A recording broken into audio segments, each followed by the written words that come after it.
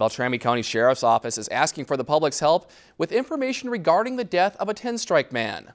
According to a release from the Beltrami County Sheriff's Office, Saturday evening, authorities received a call from acquaintances of the deceased male that was found at a home on the 9600 block of Nebish Road Northwest, which is approximately 20 miles northeast of Bemidji in O'Brien Township.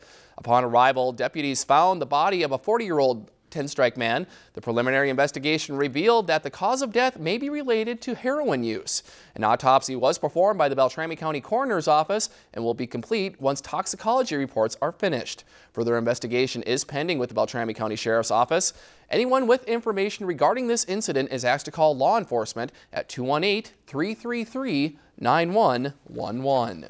If you enjoyed this segment of Lakeland News, please consider making a tax-deductible contribution to Lakeland PBS.